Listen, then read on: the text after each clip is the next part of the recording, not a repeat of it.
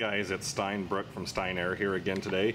One question we get asked an awful lot is how to work with shielded wire. How do you strip it off? And this can be your thick wires with many conductors inside of it. In this case, this is what on a typical RV or Glass Star or something like that that has electronic trim. This would be a 5-conductor shielded cable.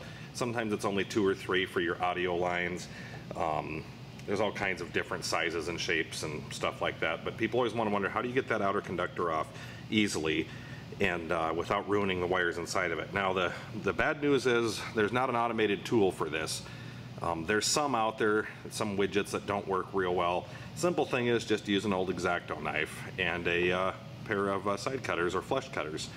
So the simple way to do this is find out how far back you want to strip the wire. In the case of this trim, we're going to strip it back a ways because we want to be able to put a D-sub end on the end of this D-sub wire, a connector, and be able to connect 2 pieces together. So simply just lay it down on the table. I'm going to kind of rush through this. Please try to be a little more careful and don't cut your finger off so you end up like that. Simply go back as far as you need to go, take your X-Acto knife, and then just make a slit in the top of the wire through the top conductor down to the shield below it.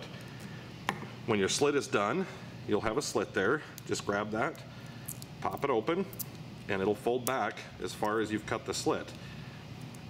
Now your outer insulation is gone or removed. You can take your flush cutter and just snip it off. Now you still have this shield to deal with, and there's various methods for getting rid of it or getting it out of there. People use little toothpicks to pull them out and use the shield on its own. Nobody does that in the professional shops anymore because we have solder splices, and we'll show you about those in a different video. But simply to get this off, we're eventually going to put heat shrink over this or a solder sleeve, so we don't care if we have a lot of extra insulation, but we simply can just push the shielding back until it puffs up a little bit there and leaves us a little bit of a ridge, and then we can simply come down here, take that ridge, and we'll just snip it a couple times around here with this flush cutter. And we'll just snip off that little ridge of shield, and then we can grab the remaining shield, pull it off. There's the tape that's inside there that identifies the mil spec, and we can unwind our wires, and there we have our wires to work with. We can strip them, put ends on them, put a D-sub connector on the end. We don't need this little paper strip in here. It's just an identifier for the mil spec, so we usually snip it off.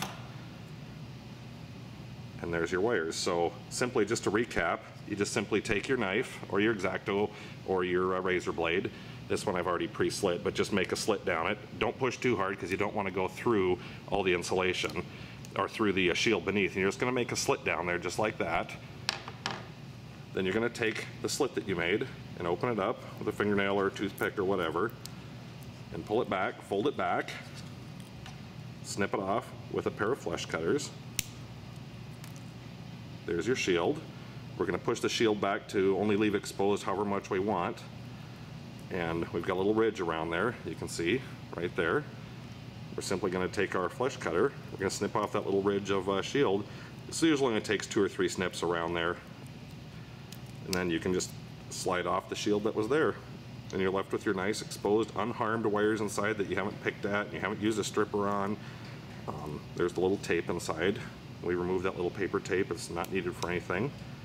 And there's our wires. We can go about stripping and treating these wires how we want. Typically, we're going to put a solder splice over this. We'll show you that in another video. And or a piece of heat shrink to clean it up and terminate the end of this shielded wire correctly. So there's how you deal with shielded wires. Again, all of the tools, with the exception of razor blades, but these flush cutters and the wire and the pieces and the parts and the pins are all available on our website at www.steinair.com. Thanks and have a good day.